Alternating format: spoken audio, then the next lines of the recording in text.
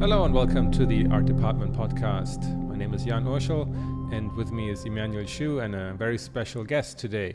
And we are at episode 22 already, and I'm going to throw it over to Emmanuel right away and he can introduce us to our special guest. So as everybody can see, our special guest is Jason Scheier, and I hope I said that right, your last name. Yeah. And, we're going to jump into this, but, as usual, I always want to tell you guys why I really wanted to have Jason on as a guest. And I remember I called him maybe a couple months ago to ask him some questions about the animation industry. And it was a great chat, but also I had a lot of really good information. But there was one thing that stuck in my mind that I couldn't forget. Because and we'll get into this later, but it was a little different from what I thought or how I treated things, and it was about having your own personal voice over technical skill. Like, what do you hire? Do you hire somebody who's technically better, somebody who has more personal voice? We'll get into that, as we get into it, but. I'd love to start with a little bit of, history on you, and take it away. Sure. Thank you both for the introductions. It's an honor to be here. Big fan of both of your works, Jan, and we've been friends for a while now, and mostly online. And it's cool to finally have this face-to-face session with both of you guys. So I'm Jason Scheier, for those of you guys out there and girls out there that don't know me. I'm an instructor for the past 15 years. I've worked at Art Center. I was actually part of Computer Graphics Masters Academy, their first class, as well as Brainstorm School and Concept Design Academy. So I've been teaching for quite a while. Primarily, I've taught everything from beginners classes, like super fundamental, to 8th term portfolio classes for Art Center for graduation, which is super cool. So got a chance to come in at the very beginning, at the intro levels, and then to the final levels in the chapters, seeing through the full spectrum and breadth of design and animation. And that's the reason why I speak so much about that, is that's the part of my life I'm the most passionate about, is the teaching part and giving back. And I think that's one of the reasons why I ended up being a production designer working in animation, was because of the teaching background.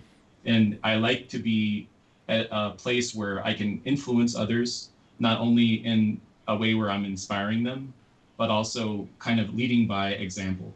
And I think that's where I find the most strengths from leaders that I've had in the past. People that I look up to and admire are people that can do the work too. Like, they get into the trenches with you, they roll their sleeves up every day, they work just as hard or harder to show the team that, hey, they have a point of view, right? A perspective on where the project is going to go. And that for me is something that's fundamental and essential as a designer, is to have a point of view. And that's something that you mentioned earlier, and was having kind of a point of view when you first come into it. And I look for people like myself that have a perspective versus someone that is just copying someone's technical knowledge and understanding. And I feel like technical angle can always be learned through practice and through mileage. And depending on what project you work on, like I've worked at Dreamworks and worked at Warner Animation Group and done a ton of freelance, just like both of you guys have done. But I think that the reason why I'll get hired is because of the type of moods that I paint. Not so much always the, hey, this guy can paint this beautiful shiny spaceship, or the, really cool science fiction landscape. It's about how you make people feel sometimes, and leaving them with something that resonates. And sometimes it's with color, or another times it's with the presence of the work and how it's being presented. And so that's kind of a little bit of an introduction of myself and kind of where I came in to be a production designer, because I feel like the people that have hired me in the past have really enjoyed my point of view. And that's how I hire too as well. In terms of a work, what's the brief journey of you went to school, and then, right. What was that journey, in terms of work? Well, it was kind of weird. I started off working, studying biology and medicine. Oh, wow. My father's, he started off as an OBGYN. My mom's a nurse working in OB as well. and my brother's a nurse anesthetist, so he does general anesthesia. And all of my sisters, pretty much my entire family's all medical. And I was the only person that kind of became the black sheep of the family. Black sheep. Because I was sitting in the back of the class drawing all the time. And even though I was in biology, I was drawing, the anatomy and breaking down the anatomy in the drawn form. And I was like, this is kind of what I really like to do. I don't really like all the science and math, breaking things down in numbers. And I always found myself more of an analytical, visual thinker. And so it was really cool to kind of take both of those parts, some of what I learned in biology, and apply it to what I do in art. And I think all of my teachers kept pushing me that direction too anyway.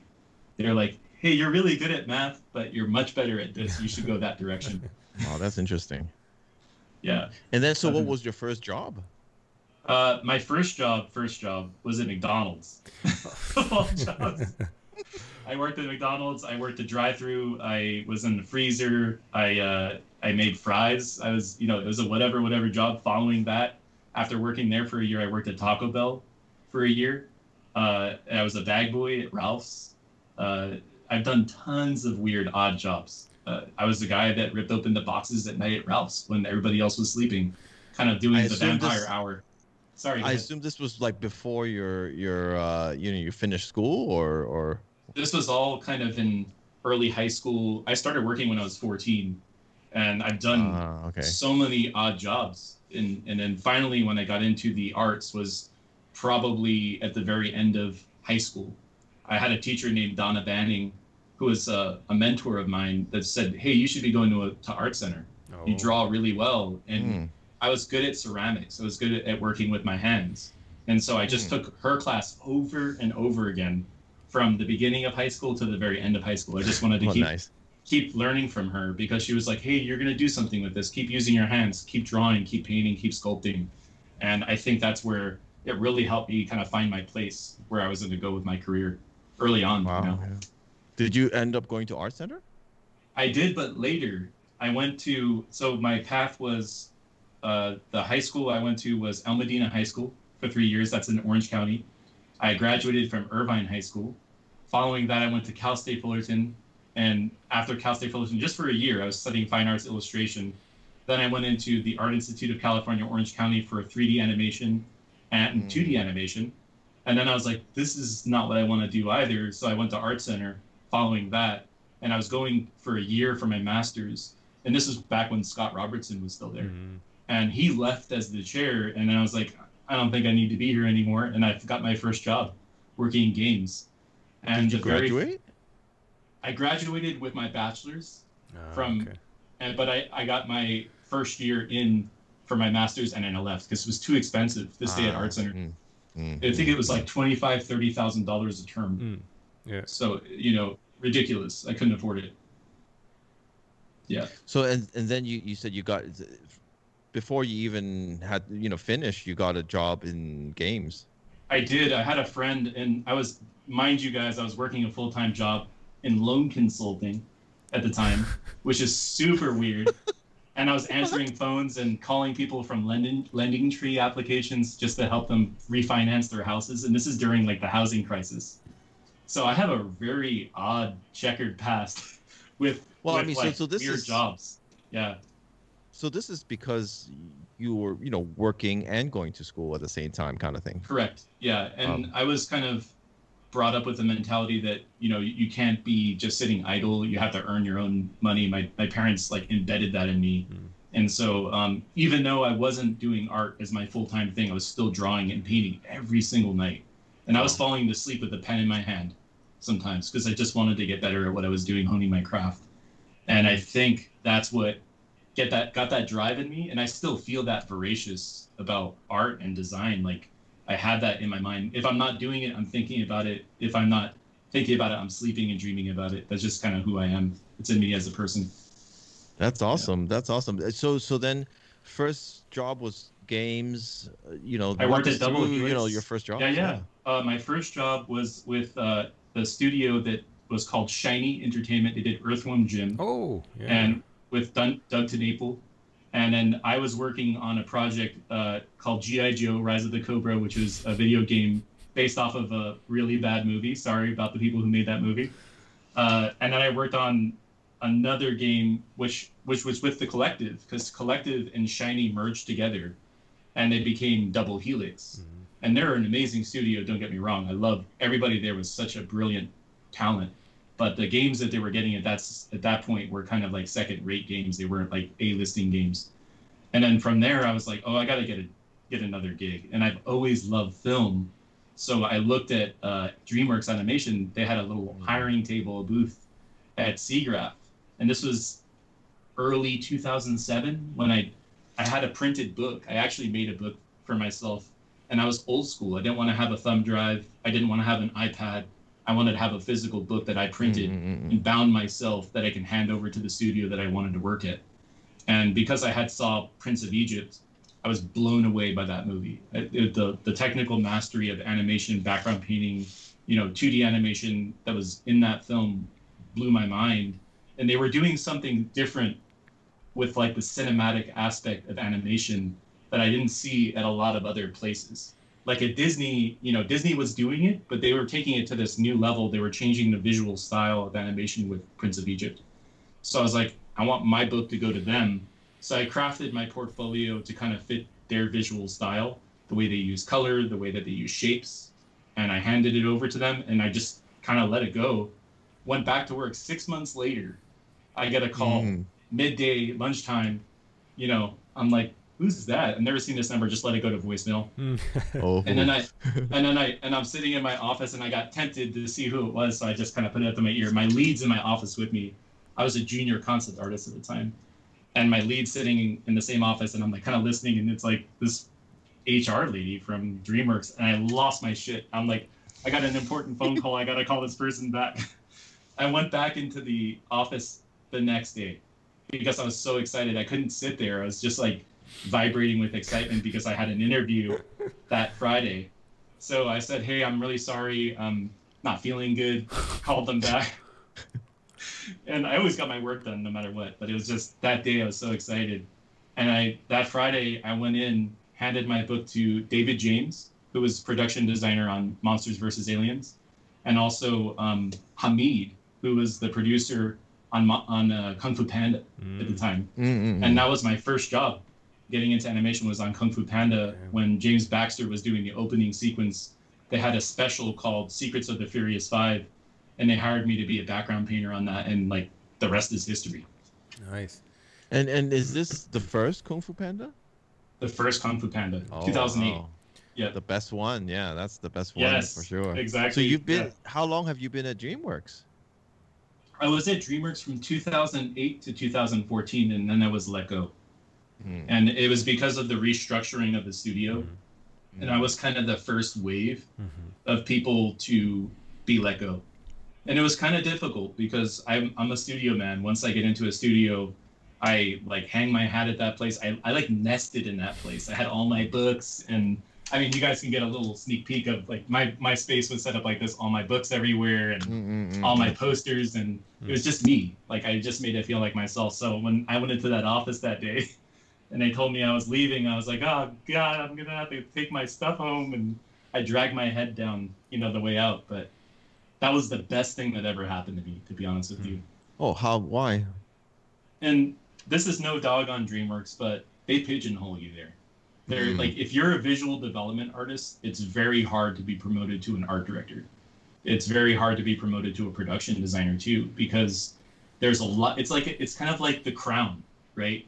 You're in line for someone else to kind of die off, for you to become an art director. And there's all these other people in that seat, and they're guarding it with every inch of their life to stay in that seat. Yeah, I can see that. And it's like old guard guys that are super talented, and they do make you feel like you're the newcomer when you get there. And it's kind of the cool kids table at lunchtime. It's like if you're not a big name, then you can't sit with them, and so you have to kind of earn your ranks and put on your patches, before you can sit at the cool table. And so at DreamWorks, I mean, you said you started as a background painter. So did you evolve into a viz dev artist, or what happened? I was a background designer and a background painter. So technically that was a viz dev artist, because We would get the stuff from the workbook, and we had these two brilliant workbook guys, background layout guys, Lorenzo Martinez and Mick DeFalco. And these guys were really cool veteran guys from Disney that had worked on like Hunchback and stuff.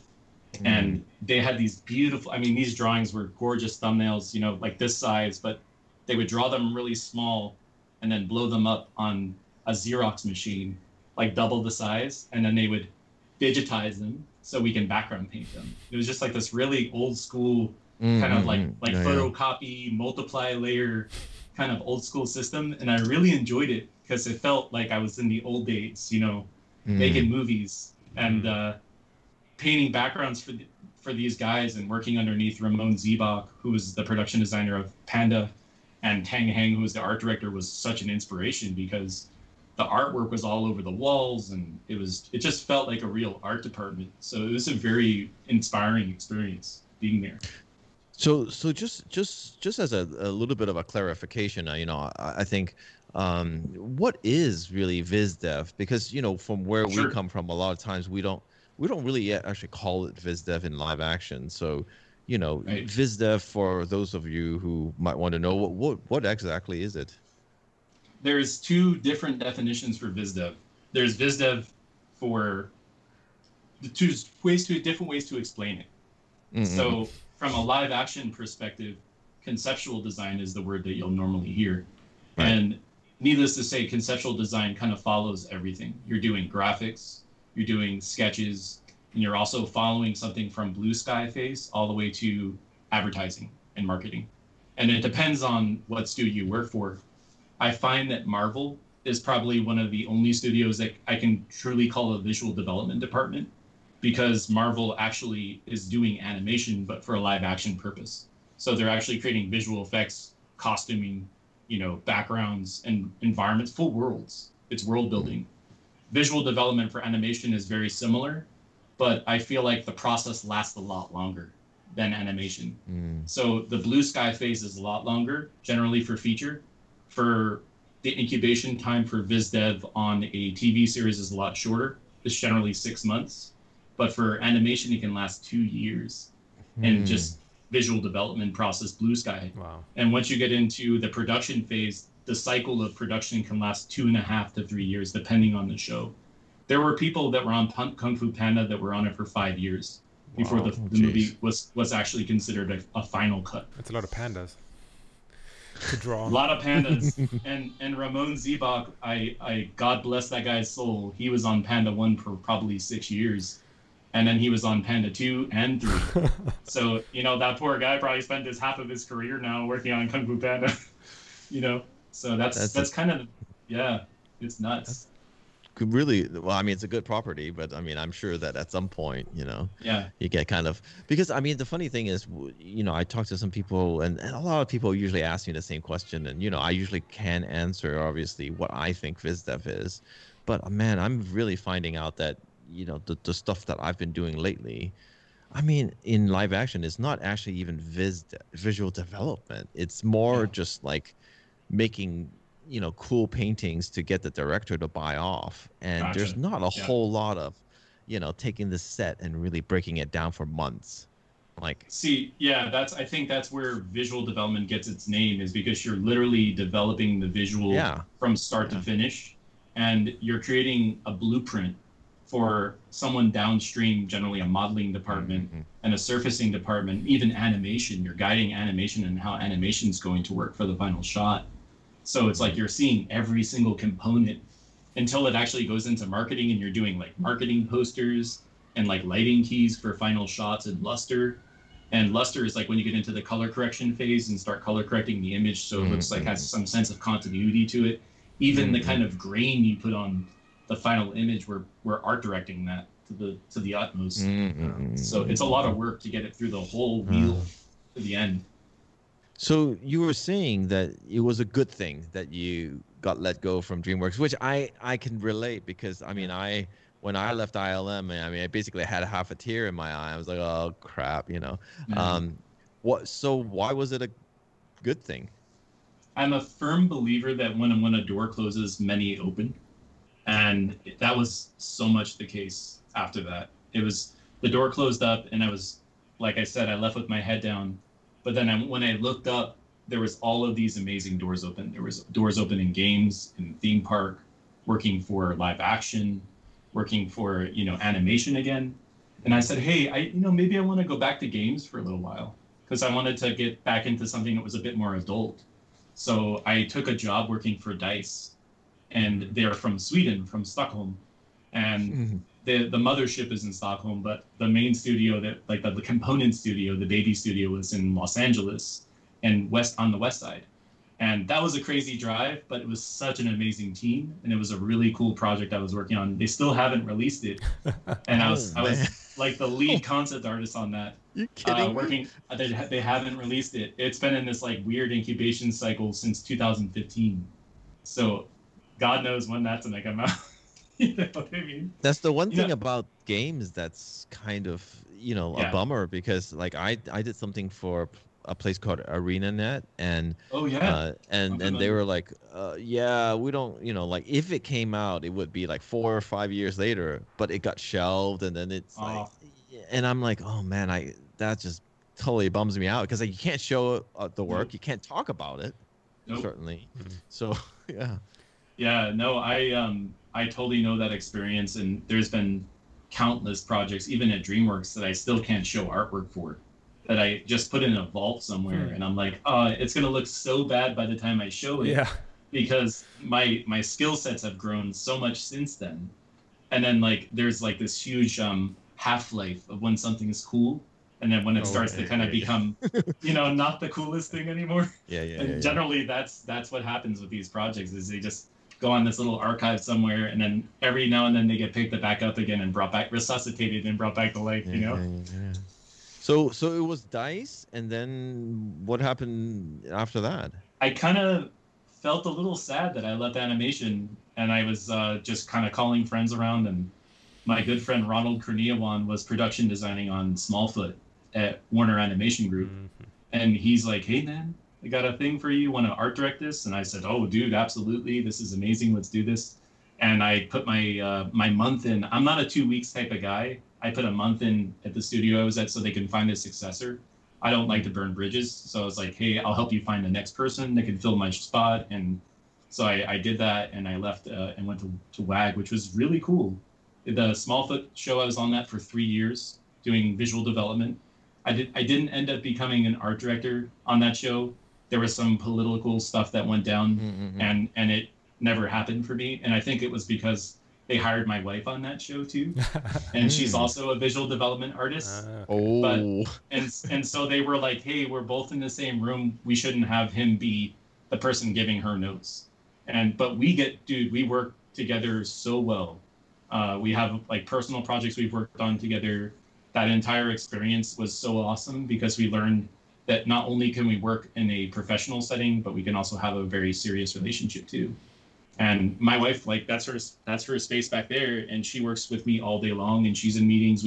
We trade off on the iPad if we have another meeting and we want to share the room, and we're good about that. And I think that's not a lot of relationships can do that. And we've really tested each other's patience and professional ability as well as personal ability, having that opportunity and that experience, Yeah, that's pretty amazing, because most of the time that's not going to work. No. But no, it's great. It's awesome when it does work. It is. And I think, because my wife's an artist too, but no, we're not doing the same things, but she's also an artist, and cool. We have our ways of doing stuff. But yeah, no, wow, that's awesome. So then you were on that, and then what happened? Then I was kind of lurking around on the Warner Animation lot, which is on the Warner Brothers Studios lot, where they have the tours and all that stuff. And a friend of mine, his name is Doug Sweetland. He was a famous animator working at Pixar, was invited to do a first animated project called Welcome to Darkmouth for Alcon Entertainment, the same people that did Blade Runner 2049. And this was their first animation, and they were looking for an art director. And then they hired me to be the art director on that project. So I finally got my seat to be an art director, which was super cool.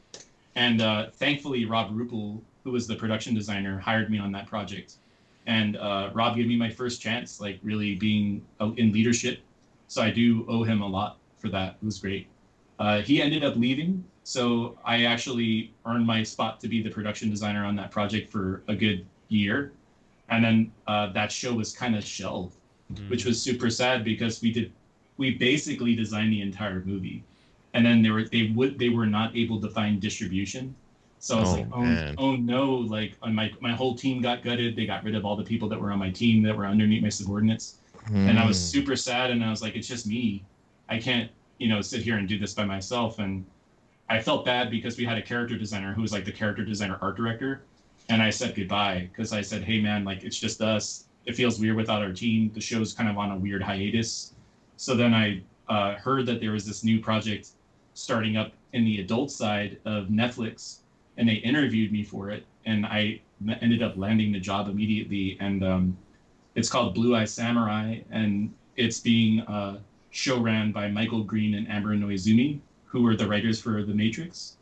And so it's a really cool project because it's super gritty. It's a period piece set in Edo, Japan. So it's like right up my alley. My own personal project is like set in the same time period. So I have all the like rich history and knowledge and research behind my belt. So it was kind of like a shoe-in. I was like almost made in like a scientific lab for this show. Like I was engineered for this thing. It's great. So just a funny side note is I think we started actually talking when I saw all your Japan sketches, and I would comment on Instagram, and I would say, I remember that. "Man, these are awesome!" And that's when I really started to follow you, and then we kind of picked it up from there. So I remember that, and how amazing that you're now doing. It's just you're totally a blessing, man. Incredible. It really is, because like I feel like preparation and opportunity really do lead to success. And I think that because I have such a passion for the culture and the rich cultural tapestry of Japan and honoring that, I think it shows through my work. And like taking that and carrying that into my professional career has been so easy because it's what I do for myself. So when I go to work, it's super challenging. It's very hard. I'm managing a team of 12 right now. And how it is when you're in leadership, you're kind of a middleman. So, I'm taking a lot of like notes from up top, filtering through me down to my team, but also protecting my team at the same time. So, and then there's the COVID thing, like the working from home factor that triples the pressure cooker, so say, because you're trying to filter a lot of different notes. And so I got my work, have all my work cut out for me in my book. And what do I get to do today, and who's getting what assignment, and what kind of research do I need to do? And it's a behemoth task to do a show, and it's an 8-hour show, and we need to do it in 2 years. Wow. And it's a series. It's a series, but each one of these is like a movie. And if I had to give you guys a little picture of it, it's like Game of Thrones in terms of the scope. Hundreds of characters, hundreds of sets. And so I'm like, just like an octopus all day long trying to do so many different things at once. It's insane. It's super challenging. Awesome. And how do you think a lot of people say, well, the COVID situation is actually benefiting animation because it's not affecting it, because I basically lost work for like 4 months. Like the whole thing, live action shut down. I didn't have any work. Has that affected anything for animation, or is it really just more go or? I think that's a great question, because I think that it did affect animation in a lot of different ways, but I think animation has already been kind of prepared for this kind of pandemic situation in certain ways, because everything is done in a digital sense anyway. It's a virtual environment creation type of setup. Whereas for live action, you have to shoot on location, you have to get actors together, you have to do records. And that is super tough when there's a pandemic running around and people are getting sick. And so records become more challenging, finding a location to shoot becomes more challenging. And so that's where I feel animation has kind of thrived. And a lot of people from the live action scope and space are moving into animation now, because they realize it is kind of an impenetrable force. And that's a really strong thing to say, because looking at shows like Mandalorian, for example, it's an animated show. If you really think about it, it's all done in Unreal. It's on virtual sets. They do put people on the volume, but that stuff, those people can quarantine for 14 days and then just shoot together. after, and very similar to the Avatar team, you know? And so it's all about how you're shooting the thing and how you're kind of protecting the people that are on the show too as well. So it's definitely changed the landscape. No, I mean, that's, yeah, definitely. I think it's good to know because, you know, like at least there's an industry that is working, you know, and hopefully, fingers crossed that this is just, you know, going to get much better. And we'll see. Did you start during the pandemic or before that? So crazy thing was I interviewed the day before lockdown. It was literally, I went to the Netflix headquarters, the big headquarters right there in Sunset, and I met with Mike Moon, who's the head of Adult. They were talking to me about the job, and it went really well. They didn't say if I had the job or not. Jane Wu, the supervising director, was the one that kind of summoned me to interview for the position. I went home, and like the next day was the stay-at-home order when everything went into like full shutdown. And my wife and I are super kind of careful about this, so we haven't really gone out or left the house for 9 months. You know, we work from home. We go. I was telling Jan before this all started that we go to the store for the essentials, and that's pretty much it. And we only stay or hang out with friends that we know have been doing the same things as we have. And I kind of avoid hanging out with my family too often because they're dealing with COVID cases every day. Oh my God. You know? Yeah. It's tough. There was something interesting you mentioned where when you first when you decided to get into animation and you were so inspired by Prince of Egypt, you said you kind of tailored your portfolio to get into DreamWorks, and I'm quite curious about that because I mean for me the visual development work I see people do on all these big animation studios looks very different to me than the kind of work that we usually do these days in games and movies. Sure. Would you say that it needs a different approach? Do you think, like, how does someone get into the animation industry? Do they need to, I don't know, have a different kind of portfolio? Does it need to be tailored? Do you look at different things?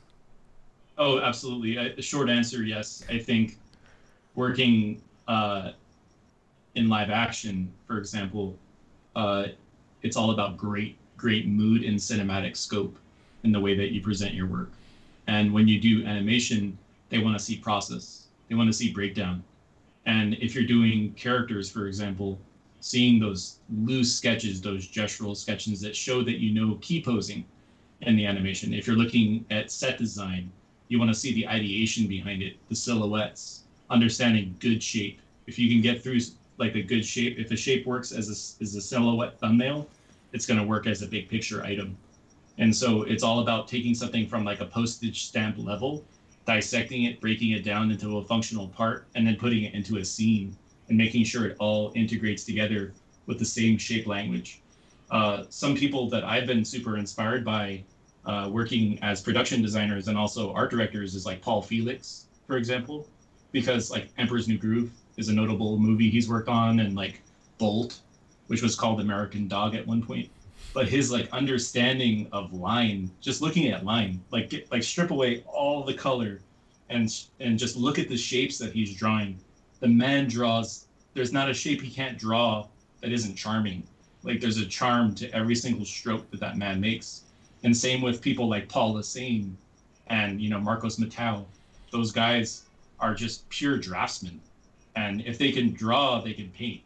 And they kind of work together as the same thing. And that's the thing that's super inspiring to me, is to see people that can just take something that exists, but reverse engineer it into something that has a style to it and like remix it with a bit of style. And the best books that are coming out of schools, you know, i.e. Art Center, Brainstorm, CDA, are the ones that can take something like a IP that exists, like Frankenstein, for example, or even something that has like a fable, but engineer it in a way that it's their own perspective. And that's like taking a couple different ideas and like remixing them together becomes something completely new. And that's refreshing to see, as someone that can take something that we all kind of know. We've all heard of the story Frankenstein. It's been around forever, 100 years. But when you see someone do it differently, you're like, holy shit, I didn't think about that. It's Frankenstein underwater, you know, and Frankenstein has gills. You know, those are things that captivate me when I see someone that can take something that is totally ordinary and make something extraordinary out of it, you know? You know, I saw, you know, I mean, obviously you posted a while ago about Netflix and your team, you know, on Facebook. Yeah. I saw like a big thing. So what do you look for in a team? I mean, like, you know, obviously there's different levels of people, but you know, what do you look for? I look for people that are hardworking, first and foremost. Like, I would rather work with someone that's a hard worker than a hotshot, that's a superstar. And, you know, I do pick people for their skill sets, obviously. You know, you want people that are skilled at what they do. And I hire my weaknesses. So if I'm not a good draftsman at certain things, I'll hire people that are good at that, because I need someone to cover that part of the show. And that way I feel, hey, if I need someone that could do these big, beautiful, epic paintings, I'll hire someone like Yun Ling to do that. So Yun is on my show to do that. And he could build stuff in Blender and he's super fast at that stuff. Like, where I'm like, oh, hey, can you do a set for me? And he's like, okay. And like 2 days later, he's got there's like a full set done. And there's very little people that I've worked with in my career that could do things like that have that kind of skill set. And then it's also comes with a style too. Like, he's putting his own style on it. And I kind of like when everybody brings their own voice to the show, because that's how the world is too. You know, like everywhere you go in the world, for example, Los Angeles is a perfect melting pot example. If you walk down the street, none of the architecture is uniform and homogeneous. There's always like a, you know, building on the corner that stands out from the other building on the corner, and all the buildings in between have their own energy and light to them. And I feel like that's how animation should be designed too, because world building is built by the sum of all parts. So building a team is the same way, as like finding people that have cool, unique perspectives on how they can bring something together. But then it's my job to say, hey, no, you can't go that far over the umbrella. It's got to sit under the umbrella and live in the universe of our show. And so I'm kind of corralling, hey, you went too far, let's pull it in, that's not our style. Like, we should be that saturated, we should be this saturated. You know, hey, the tone of this is more textural. So it's like us finding, and I'm speaking on behalf of my art director too, because I'm a firm believer of sharing the helm too. I've worked with other production designers before that are like, I'm like, the buck stops with me. I'm the production designer, but I'm not that way. I share the seat with my art director and we make the show together, because I know that he can't do it without me and I can't do it without him. And it's all about bringing the vision together as a group collectively. And the visual development department is all part of that. I let people design sequences, because I had people do that for me that I'm like, wow, that was super amazing that someone trusted me to design an entire sequence for a movie. They trusted me that much. And they said, hey, just run with it. You understand it, you know it, you've read the storyboards, you've read the script, you've dissected it, you've engineered it into something that works for the show. I'm just gonna make sure it fits in the style. That's it. And that's who I look for as designers, are people that are strong enough, that are kind of like little generals that go into battle with me. And I'm kind of like on the hill looking down, but also like making sure my generals don't fall, and I'm putting like barriers around them. It's like a Roman turtle, dude. We're all like, in terms of like some of your juniors, are there any specific thing or words of advice you would give people? Because you know, I'm talking at my wife's school tomorrow, just sort of doing a critique, but you know, there's a lot of things that I think can be said for people trying to get a job or you know, wondering what it takes. You know, are there any sort of things that you think, wow, here's the top 5 things I look for, or you know, from juniors? Yeah, I think that's a great question. I think it's all about respect, right?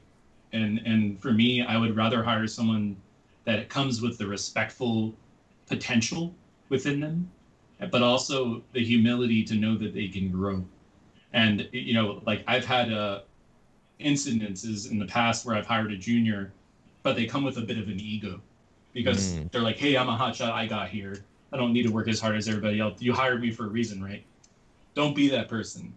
Be humbled, have humility when you step through the door, and show respect, but also be nice too, because people, when you start to like bash on someone's work or like talk shit behind someone else's back, it gets around, it comes back to you, and people will start to see it, that you're not really the honest person that you. So always wear your heart on your sleeve and put your best foot forward. And that's how I am, is I always come in a way where it's like you either hate me or you love me, and I'm totally okay with that. Like I'm good with that. That's who I am in this life. And I think that I like people like that they don't have a chip on their shoulder. They want to collaborate. They want to be compatible with the team. They're able to be a little bit like fluid. And if something crashes into them, they can like move and adapt to it, you know, and not let it kind of stagnate them.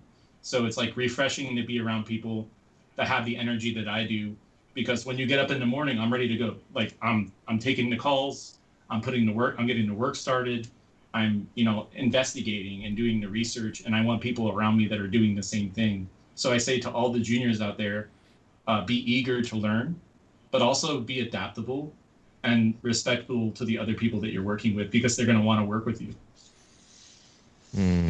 And you know, this is a big question that I was looking at some of their work, and I think I get this question a lot. Is 3D important for a junior? Oh, totally, man. The game has changed. It used to be like, oh, hey, if you draw in paint, that's awesome. And it's fine. Like, it's good. We could still utilize someone that doesn't know 3D, but everybody needs to know some form of 3D, whether it's helping you with your drawings and your perspective, or, hey, we're building assets for the show. And actually, a lot of the team I've built around me are from games, because a lot of them have kind of a hybrid set up in the way that they approach art. They build stuff in Blender, they're using Maya, they're using 3D Studio Max, they're doing nice renderings using like Octane and even the engine within Blender as well. So it's kind of cool to have someone that can wear both hats, could be very technically skilled, but also very artistically skilled with drawing. But it's all on the foundation, right? Like if you can't draw and you can't be a good compositionalist, then you're going to have a hard time doing 3D as well. So it all kind of stands on that foundation. Yeah. Did you have a question? No, I was actually gonna segue a bit, because you mentioned something about Sure. I think which is very important, and I think it's ever more important with people trying to get known through social media and how to behave on social media, and Right. it's a thing about the humility to grow, and I think it's something so important for creative growth, for being an artist, but also for being a commercial artist and working in a team and working towards a greater good than whatever you could make by yourself. And that kind of led me down with some recent social media whatever you want to call it, gossip, outrage, you know, the usual stuff that happens. But Yeah. it kind of led Emmanuel and myself down the path of like, how subjective is commercial art? And that kind of ties in what we wanted to talk about, like the thing hiring voice over technical skill and all these kind of things. Sure. But there's some people who vehemently believe that art is personal, art is subjective, art is is whatever I want it to be. And I'm wondering if the same kind of, I mean, if you do fine art, you can do whatever you want. But if you do commercial art, whether it pertains to visual development, animation, these kind of things, is it really subjective, or is there a certain level that you need to hit, no matter your style, no matter your personal preference, that will be able to get you hired, that will allow you to play with the big boys like yourself, right? I mean, what do you think about that? I think that's a really insane question that is super smart and in a lot of ways, because if you look at it from the social media perspective, the part that kind of baffles me is how flooded the market is right now with artists. And we all know that when we first began doing this, it was a very small group of people doing it. And now it's like, oh, hey, concept art, visual development, are kind of the buzzwords being thrown around. It's the cool thing to do. And there is a lot of jobs out there, which is good. It's kind of feeding the monster of all of this, all the students coming out of school. But the subjective aspect of knowing what is good and what is bad is hard to tell nowadays, because the skill sets have all been brought up on this like super high level. It's like hitting this kind of crazy plateau because there's the amalgamation of Blender and all these great tools that are meeting and making this great equalizer where everybody's so good because they can all kind of look like each other and disguise and chameleonize themselves within one another. So to look through that, like filter through the noise of all the great art, it's all about one thing, and it always is. It's about people that can just tell a great story with their visuals. And if you could tell a story and have a narrative within it, then that for me is more cool than the super shiny spaceship that I see like on ArtStation every single day, you know, and like the boobs, you know, like the constant like tits and ass that you see all over the internet. It's like, it's not about that to me, man. Like, that's cool. It looks great. I'm sure there's an audience for it, like on DeviantArt and stuff like that. But I think for me, I would rather see someone that's telling a story with their image, like some characters walking through a scene. They feel integrated. There's a story. There's a rich world. There's a tapestry of a world happening around that character. And it could be just this small vignette. It could be a Solace character holding, you know, the adventure of the stickman that we always see. But if it's capturing the visual, the audience is captured by it because you're enjoying the environment with them. And that's where I go, okay, that's something cool. It's like this guy or this girl's doing some stuff that's standing out. And that's what I try to do too with my work, is where it's like, how do I make a texture feel different than the other texture that guy's doing? Maybe I'm actually compositing in watercolor paper or using real brushes and scanning real brushes. That's where you get those edges. And I'm not that kind of dude that's just going to go share my brushes with everybody online, because I don't want everybody to look like my work. It's like you kind of have to keep a little bit of your DNA and a bit of your fingerprint with you, because if you're just giving it out for everybody to use, then guess what? Everybody is sparse. Everybody is this name or that name, and that is not cool. I don't want to be a carbon copy of everybody else, you know? And I see what you're saying completely, because I'm a victim of it, you're a victim of it, and everybody else is a victim of this crazy world that has become concept art. It's a flooded, super saturated market. And so we have to do whatever we can to protect what is ours, but also give back to, and expect the people that we're giving back to respect us that we've shared. So it's like about giving and planning and giving and planning and doing right by the people that you invest in, you know? So in the end, it's almost like, you know, it kind of goes back to, you know, what you said at the beginning, you know, having,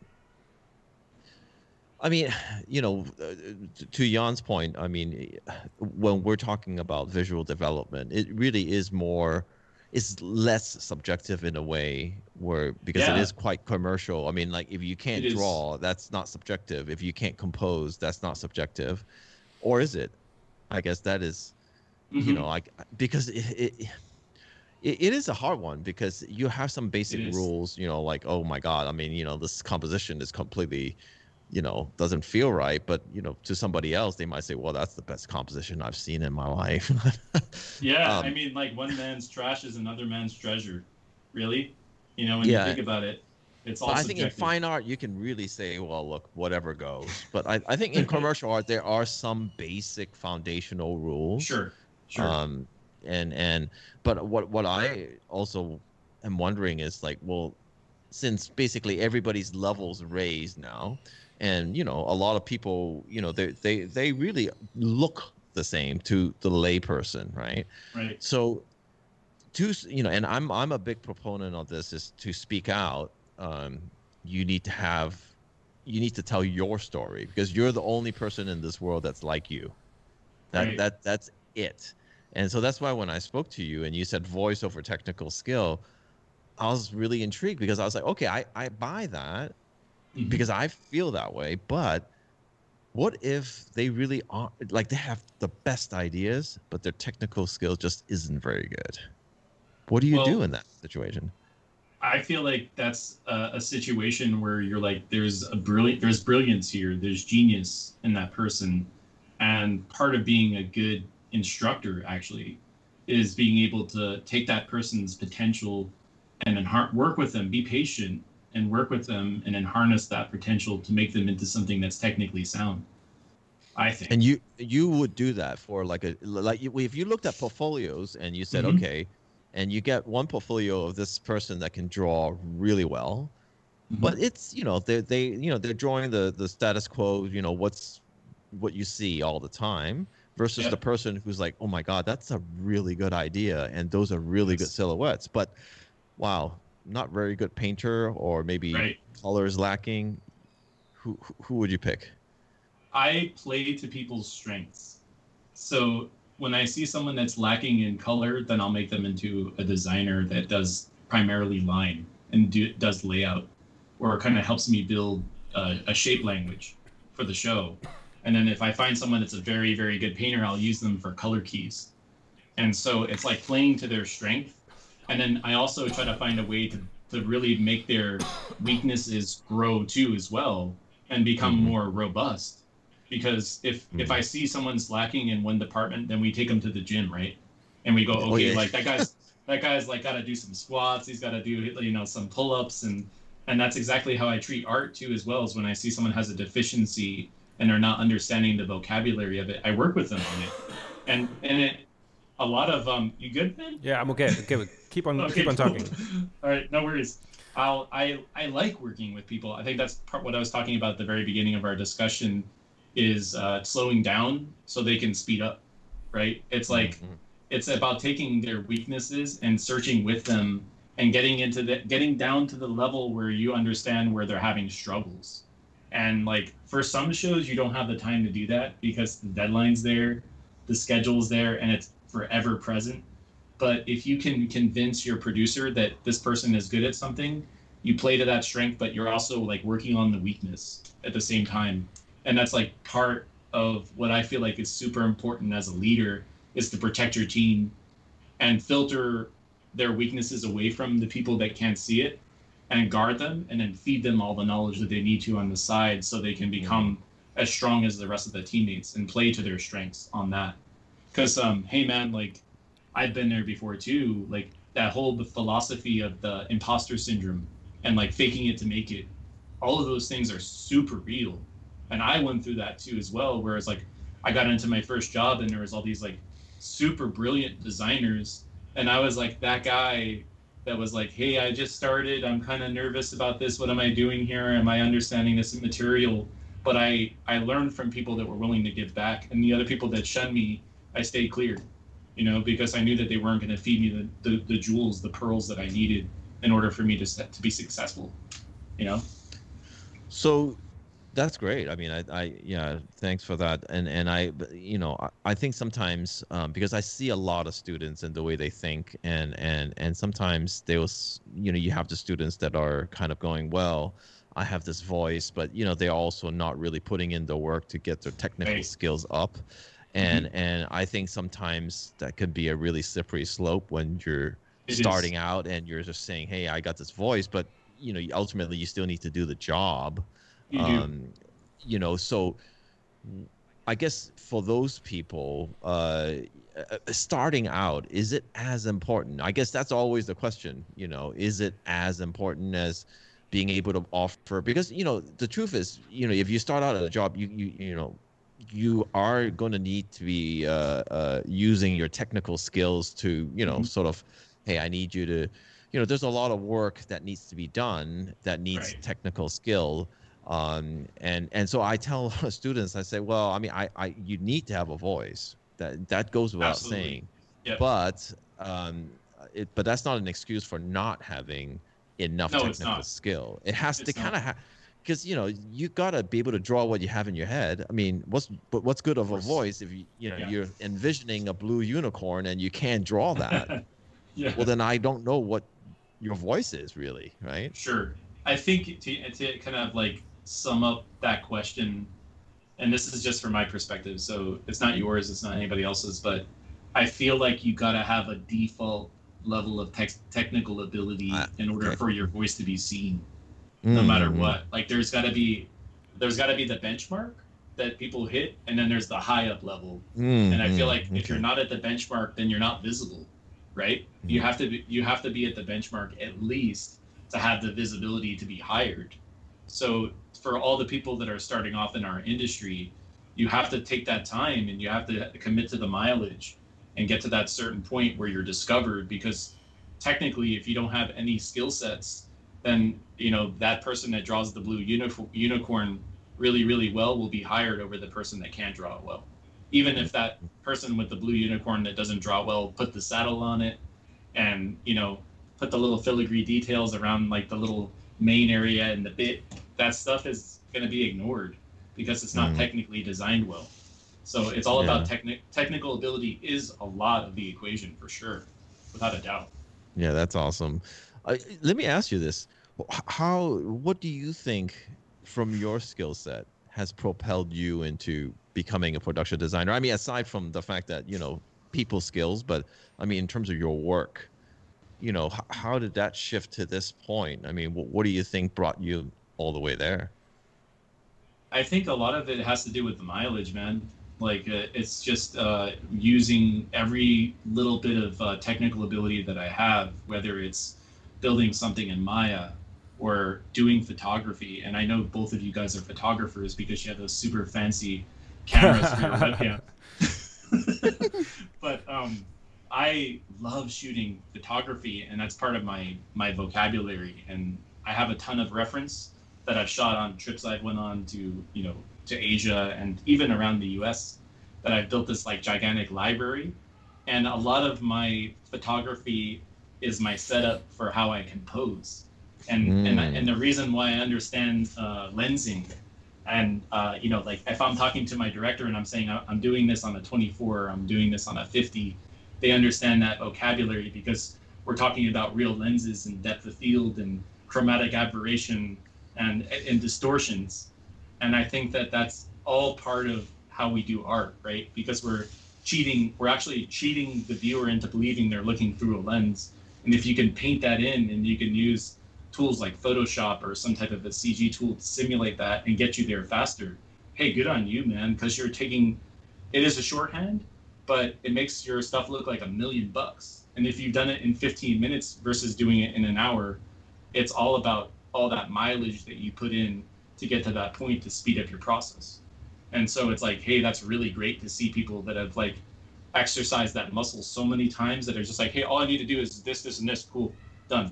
Like, why sit there and be like, I need to redraw this, and then I got to put my values in, and then I got to light it. It's like there's no reason to go down that pipeline over and over again if you know the shorthand for it, right? Yeah, I mean, because when I look at your stuff, I definitely see the photographic side of things, and the lighting and the mood definitely always catches me. Even in your disgustingly fast, whatever good night sketches, I'm like, what the hell?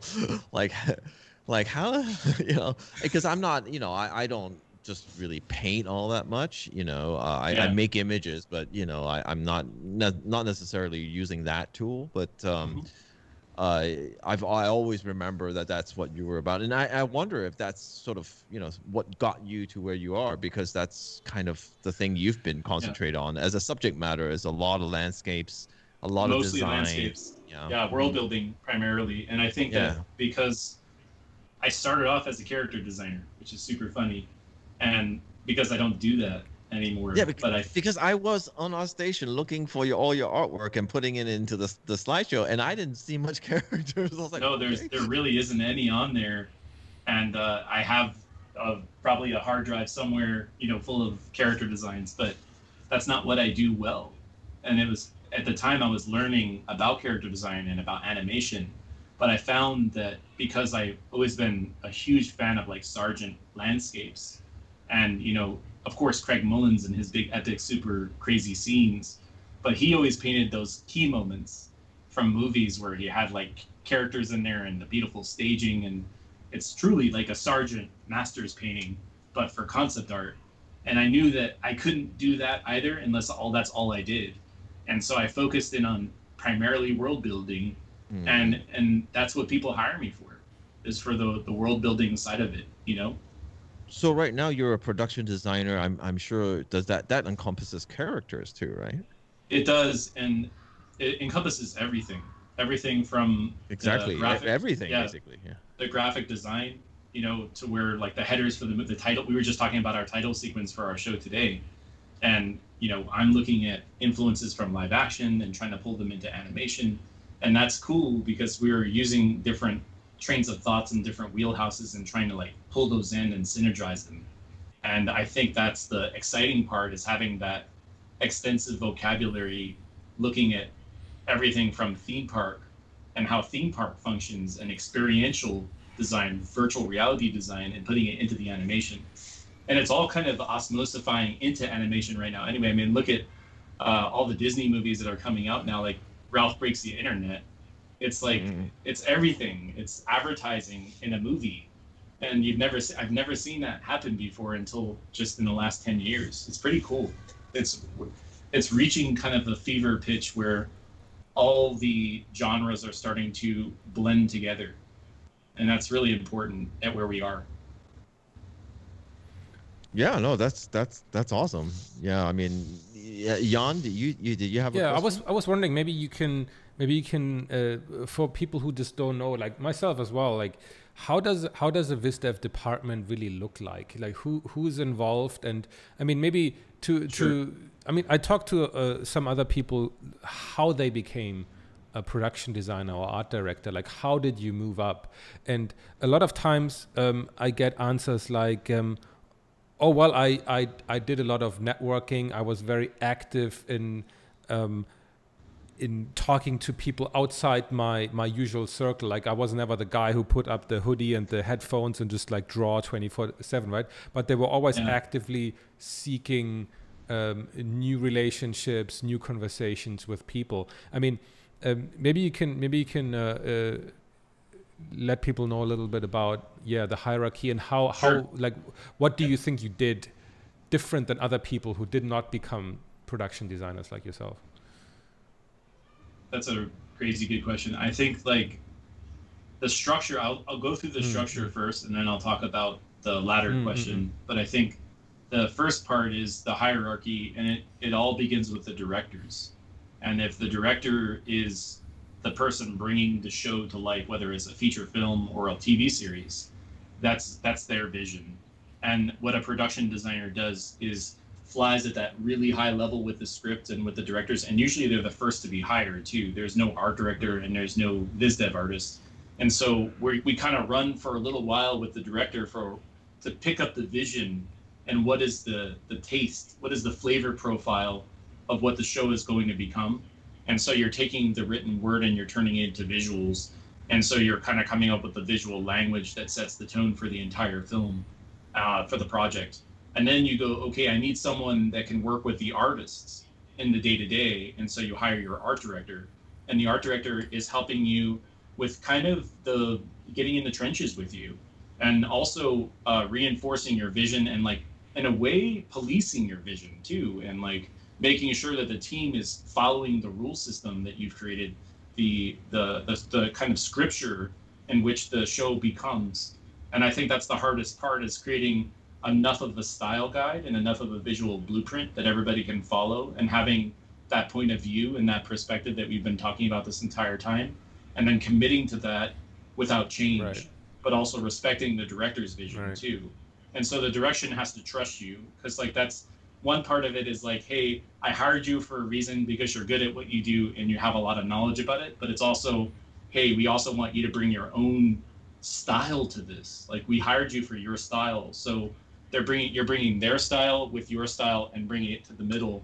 And then I would say the VizDev team comes in after you've identified the style, and then the art director and usually the production designer hires everybody. They hire the character designer, they hire all the character designers, all the visual development artists, and that's what I've done. I hired the lead character designer on my show, Brian Kessinger, and then he's hired his team. So the way I like to treat it is, if I bring someone in as a lead, I let them hire their people, because they're going to be working with them in the day-to-day, and they need to trust them. and I'm kind of flying from like the 3,000 foot range, so I don't want to like say, hey, who you do get and who you don't get, because they need to trust their people too. And for me, it's a lot easier to work with people that trust their people. So that's a big part of the show, is like being able to like let go too, because I can't control every single facet. There's going to be little pieces that I can't pick up the pieces of the pie to. But I love that process of the hiring and bringing together weaknesses and strengths, and finally you have this like fully formed Voltron, where like you're kind of the head of the Voltron, and all the arms and legs and feet and the battlements that are attached to it are a perfect, you know, functioning mecha that makes the art department. It's pretty cool.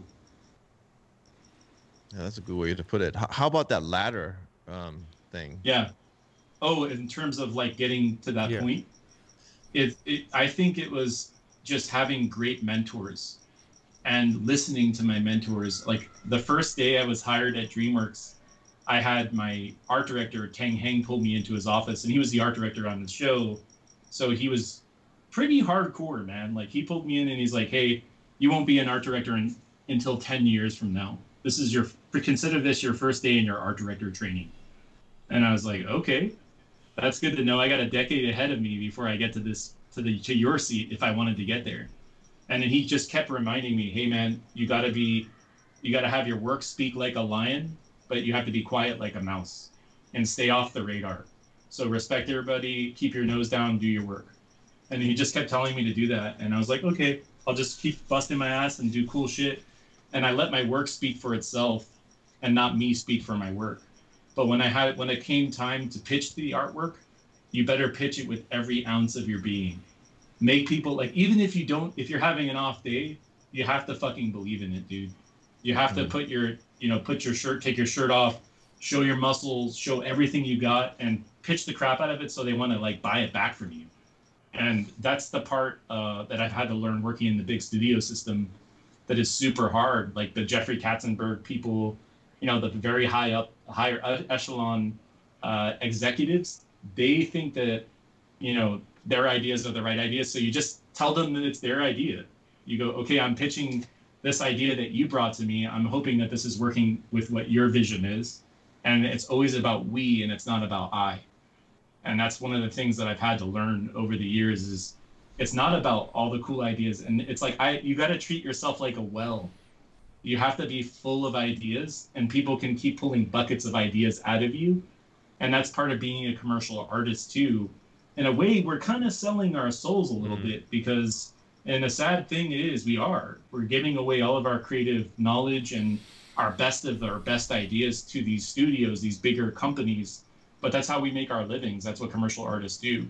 But you have to remember to keep a piece of yourself as you're making that step towards getting into a greater position.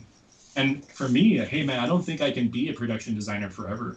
I don't. It's extremely difficult, and it's not for the faint of heart. Like I actually enjoy being an artist and being kind of like, hey, I get to hang my head up at the end of the day and just be with my wife and cool out for a little bit. But my day never stops. I'm getting buzzed on the weekends. I'm always on call. So it's kind of like being like a doctor, but for art in a weird way, you know? It's like we got a fire to put out. What do you think, if I had to ask you, I mean, this is one of Jan's questions, what would be next for you? You know, that's super hard to answer at this point. I think I like to take one day at a time, but I also like to look ahead a little bit too. I think it depends on how this show goes. And if this show goes well and it goes gangbusters and I'll move on to season 2, which I would love to do season 2. If not, I would like to go back into feature and get out of series again and go back to feature and perhaps production design a feature like I was trying to do before I came to this show, and see how that goes. Feature animation, you mean, what? Yeah, feature animation or live action too. I would love to work in live action as well. Yeah. It's funny because that's, you know, a lot of people have asked me, you know, like, do I want to go production design? And that's the last thing I would want to do. Just because I'm like, look, just leave me in my room. I'm the one that wants to put on the hoodie and just let me do my thing. Like, I don't want to talk to no I don't have the patience or anymore. I'm just like, just leave me alone, and I'll give you what hopefully you like. But I mean, I'm more and more towards that direction. No, but I mean, there's nothing. But that's why it's interesting. Sorry. Go ahead, sorry, please go ahead. No, that's great. We're dealing with the delay here, the audio delay. Please finish. Yeah, continue. Yeah, no, go ahead. Because I forgot what I was Oh my gosh, I interrupted you. Sorry. No, I was just going to say that there's nothing wrong with putting your hoodie up and listening to headphones, right? I'm not saying, I didn't want to indicate that being an artist is somehow below a production designer. I mean, in the hierarchy of a movie, it is, but just in terms of what you want to achieve in life, right? I mean, you said very early on, Jason, that you wanted to have that ability to help others and I mean make something bigger than just you can do by yourself, right? And that's a very admirable task because it comes with a lot of sacrifice. But I mean, same way the other way, right? It does. Well, you do the production design, so you can't be an artist right now, right? But then if you want to be an artist, you can't be a production designer at the same time. It's a very difficult choice to make because you have to give up one or the other. Yeah, I think actually. Sorry, I'm just gonna cut that real quick, just because I want to piggyback off of that. Do you do any art as a production designer? Every day. Yeah, I do more art sometimes than my team does, because I'm doing the style guide, I'm creating the lookbook, I'm doing key paintings that inspire the team. And then I'm also working with each artist on top of their paintings to get them to feel like the show. So it's like that's why I was saying like you're kind of a bit like an octopus because you're in there. You're in the trenches, man. Like every day I wake up, I get up at 7, I'm doing the artwork too. And then I have my first meeting around 9, which is planning out all the assignments for the artists for the day if they don't have a new assignment. Then I go into launches. And then after I launch the artists on their assignment, I get back to doing a little bit of my work. Then I'm in a meeting about production and all the upcoming needs about the different episodes that are about to start. I'm doing scouts with previs because we have a previs team. I'm talking to my director in the afternoon to see if like we need anything or if we're missing anything. And there's multiple directors on this show and there's multiple showrunners. So I'm answering to different voices. And then by like 3 o'clock, 4 o'clock, I'm super tired, but I have to keep doing it. I only have about 20 minutes for lunch. And that's my only break during the day. I don't leave my desk all day. And then probably around 7 o'clock, I can finally wind down, have dinner with my wife, and go for a walk and get outdoors a little bit. And it's dark outside. So dude, it's nuts. It's nuts. I need a nap just listening to this. Right. I was like, oh man. Sorry. I mean, I have it like I guess I have it a lot easier. I know Jan's going through a really busy time right now, but yeah, you were saying that. Yeah, you were saying that. I totally respect the art side of just being an artist in some ways more, because there's a disconnection that happens and a boundary that you set as an artist that is really empowering actually, and I do miss it from time to time where I'm like, hey, I'm just taking my assignment. Does this look good? You just answer to your art director or your production designer. That's it. Maybe you present your art at the end of the week. And that's pretty much it. But for me, it's like all those little weird idiosyncrasies that I have to track. And so, yeah, it's interesting, man. It takes a lot of patience. And when you said you didn't have the patience for it, I totally understand. Not everybody can do the job. But there's something oddly rewarding about seeing cuts come back from your vendor. And like, you know, you're with your team and at the end of the week, you're just like, cheers, guys, you did such a great job. And everybody's super happy to be there and is like rallying behind each other and like cheering each other on with the work. That, to me, that's the big reward. And the payoff is when I see everyone on my team happy and feeling fulfilled with the work that they're doing and not giving them the drama that I'm dealing with. Like, I'll protect them from that drama. They don't need to see it. I hide it from them with all my might. That's all I can do, you know? I have a no, that's question. Awesome. You mentioned that before, and it's something that I have huge difficulties with, and it has to do with I think you mentioned, so yeah, you're planning out the vision with the director in the beginning, right? And you have a lot of meetings and you figure out how does this show look, right? And then you mentioned the commitment to not change it. And I think a lot of artists, like especially concept artists, we're paid to have just the craziest amount of ideas and show those ideas. But that also, I feel like traps us in a place where we're easily distracted by something new. And I for myself have a lot of difficulties like sticking to one thing, right? It's like if I'm tasked to like provide a vision on this and that, and then that's all cool, like, oh, I did all of this, but then like 2 weeks down the road I see like, hey, this looks even better than the other stuff, so maybe I want to do this now. Like I cannot imagine, and I have the biggest respect for like people up there who like, okay, they have figured out a vision and they're really sticking to it, and this is how the final product is going to look like. Like I have no idea how you do that. I think it's you know, that's a great like statement, because it's evolving as well. So we commit to the vision. We know that that's where we're going. We have an aim for where we want to go. But maybe, and this has happened to me on my show already, where the next week they're like, hey, we kind of like this show. It has this thing. Do you think we can pull that into what we're doing? And so there is kind of iterations that happen. And we have to adapt it into what we're doing. And like I was saying, we have to be flexible too, and understand that it's going to change with the wind at certain moments and with the tides, and story's going to change sometimes too, where it's like, hey, that's not the right shot for this, so we're going to have to redo the shot, so it's a complete do-over sometimes.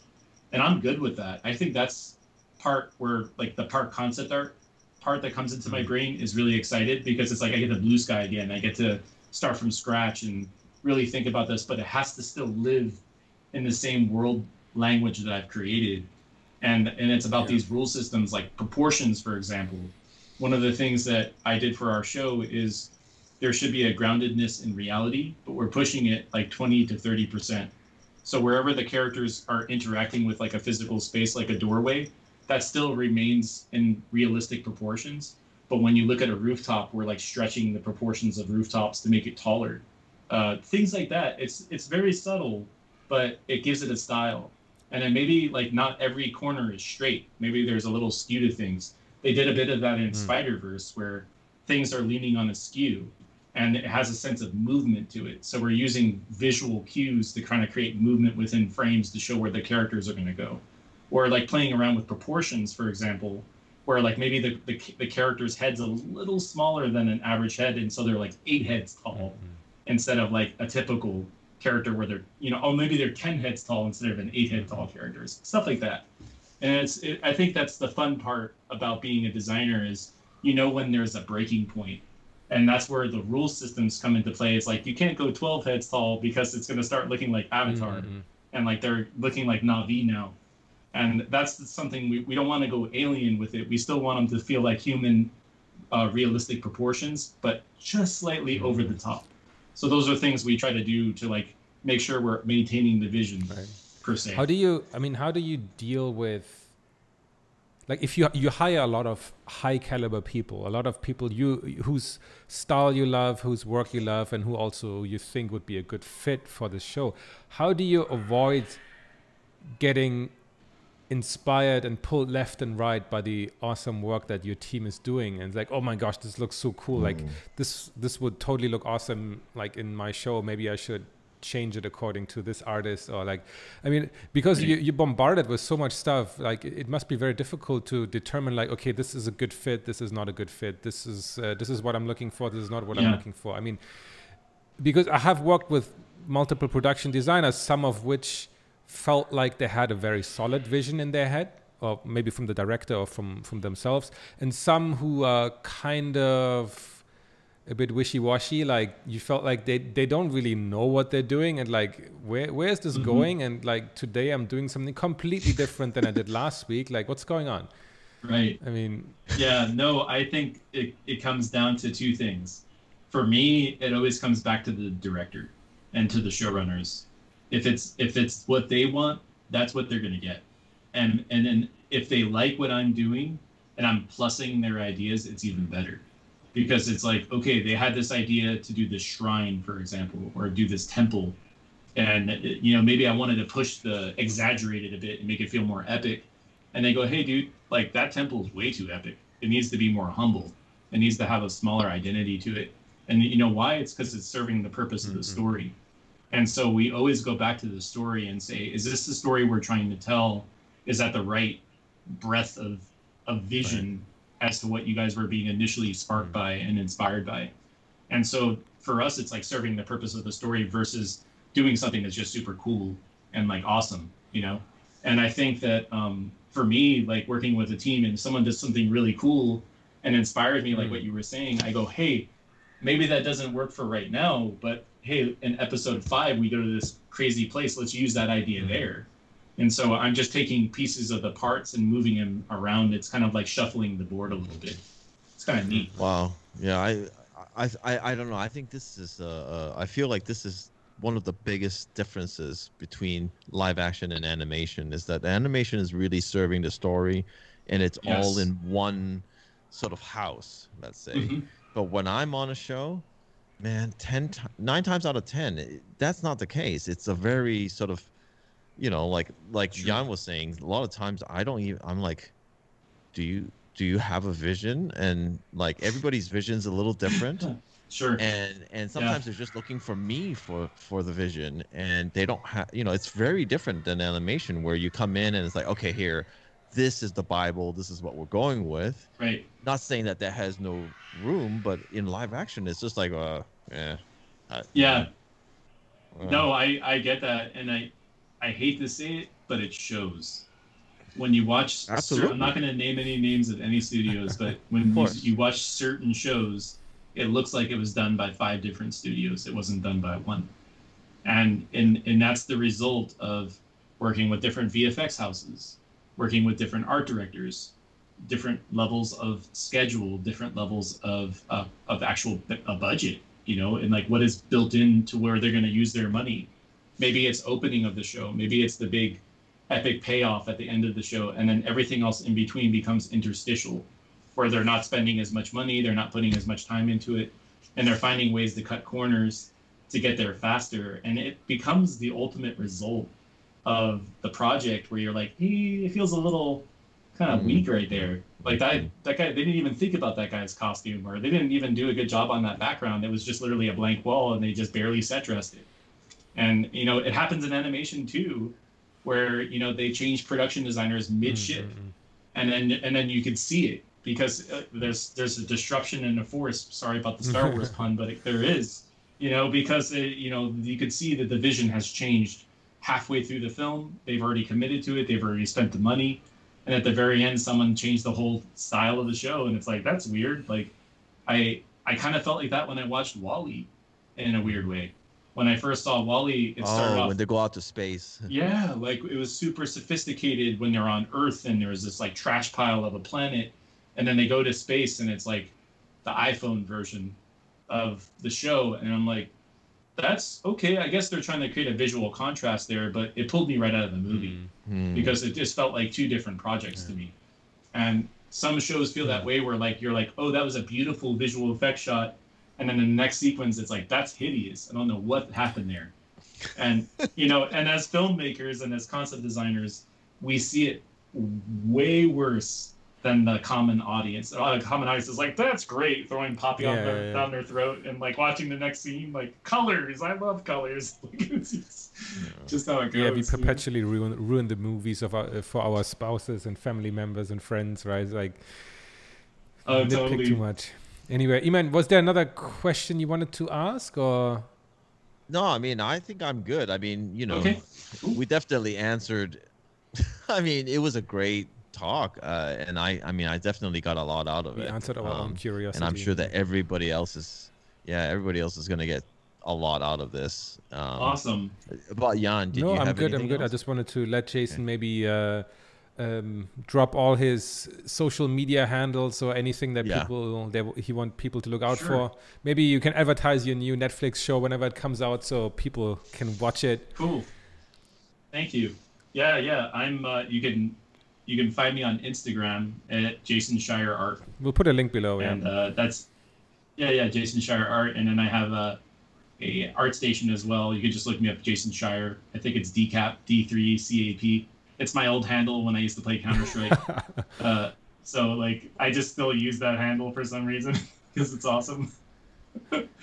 Yeah, you can. And then if you ever want to drop a line personally, I'm at decapdesign@gmail.com. If you want to like reach out and ask questions personally, I'm always open to emails. Cool. Well, awesome. Well, thanks for coming on and sharing, all this wonderful knowledge. Absolutely. Thank you for having me, both of you guys. Super valuable. This is amazing. Cool. This is valuable what you guys are doing. You're creating a rich resource for our community.